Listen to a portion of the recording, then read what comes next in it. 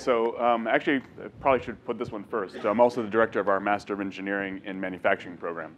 So I want to talk about 3 points, and actually drilling down from the national level to the regional level to the MIT level. Talk about how you can collaborate with MIT in manufacturing in our educational endeavors, how to collaborate with MIT in our research endeavors, and I think the last point that I said that I was going to talk about are some of the connections and parallels between data analytics in manufacturing and data analytics in the healthcare environment. So the local ecosystem, in the framing here. So people in the manufacturing ecosystem. So in the Master of Engineering in Manufacturing program at MIT, it's a 1-year professional degree in the Department of Mechanical Engineering. As we'll see, we move students in groups of 3 or 4 to companies for 8 of the 12 months that the students are at MIT to address manufacturing, design, process innovation, new product introduction challenges that are in the immediate line of fire of the company. Within the MedRC, within the Medical Electronics Device Realization Center, we do industry-sponsored research, but we also require that visitors from the companies come to MIT and participate in the research with the investigators, with the students. So how does MIT in this way, in this way, MIT is serving as a sort of a vital piece of the local manufacturing ecosystem.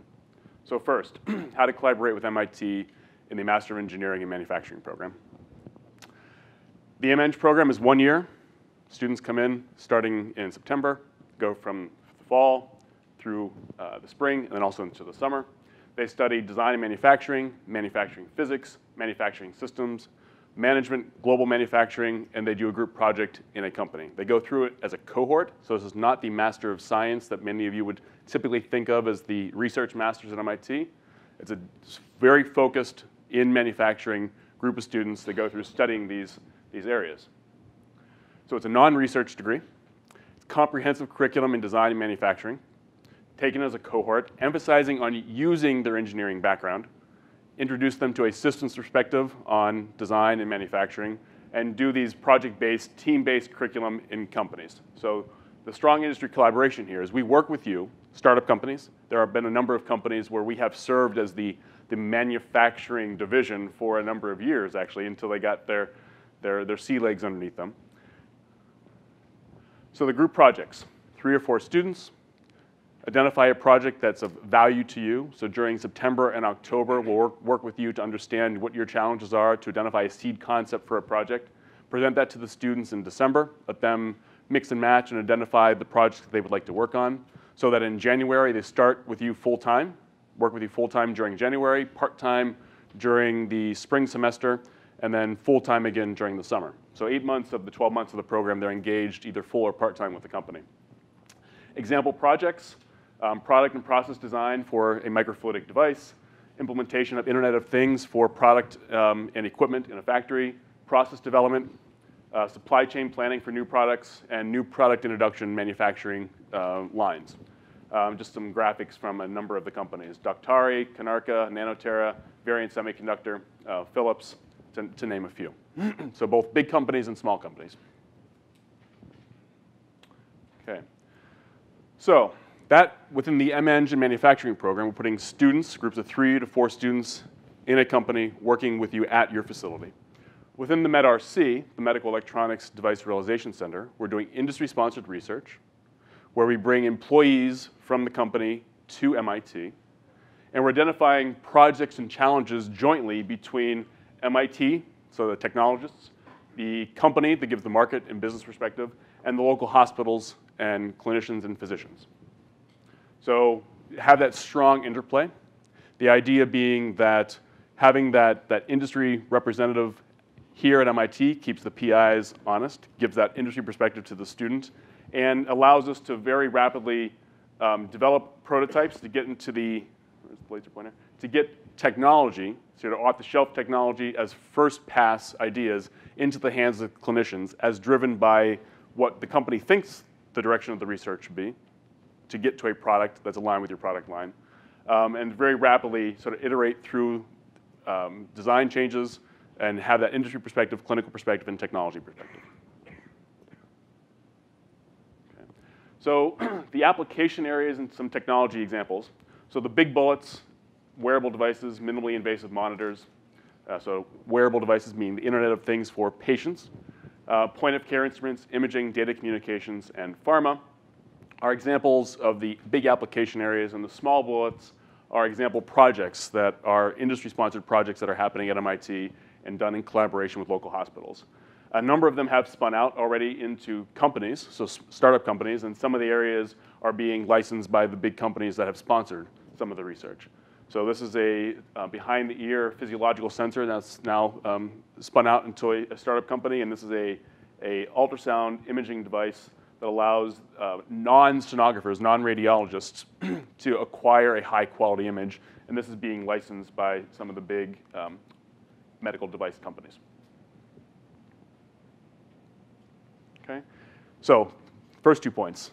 Collaborate with MIT in our educational endeavor in the Master of Engineering and Manufacturing program. Collaborate with MIT in medical device realization, the Internet of Things for the medical space. Sponsor research and send employees of your companies to MIT to work with us. And then the last point was the thing that I said that I would talk about on the agenda, the data analytics parallels. So big data, information from big data, and the parallels between the healthcare environment and the manufacturing environment. So how I look at this, we have on one hand machines, products that fit within a factory, that fit within a supply chain. And we may add sensors and instrumentation to the machines, to the factory, to the supply chain. From those sensors, we'll get data, we'll analyze it, we'll distribute it, and we'll use it in some way. The framework of how you think about that, the sensors even, go down to the lowest level of sensors that you may develop. And this ties into our flexible hybrid electronics proposal. 2 of the theme areas for this FHE Center, the Flexible Hybrid Electronics Center, is how we make flexible hybrid electronics for the medical space and how we make flexible hybrid electronics for factory automation, the Internet of Things. So this conceptually is very much what we put forth in the Innovation Manufacturing Institute proposal. So I'll change slides. The only thing that's going to change are the text in these 3 boxes. So a patient, a hospital, a healthcare system. So those different scales of I can have sensors and instruments on the patient, in the hospital, in the healthcare system, and conceptually many of the same sensors and many of the same analytics and many of the same ways of managing and looking at the data transcend both domains.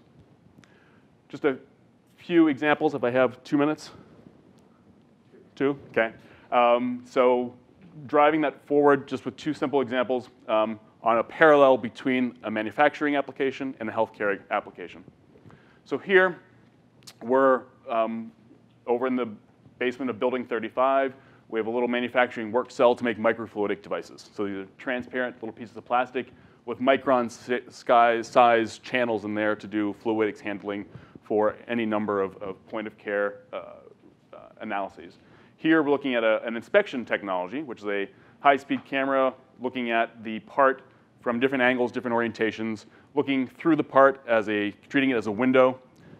The window itself is modifying the appearance of something on the other side of the part. And by analyzing it, we can generate very rapidly with a high speed, this is a 50,000 frame per second camera, can generate a large area, so centimeter, complete volume reconstruction of the microfluidic device that was just manufactured and identify whether it was manufactured the way that it needed to be. If the features are the right size, right location.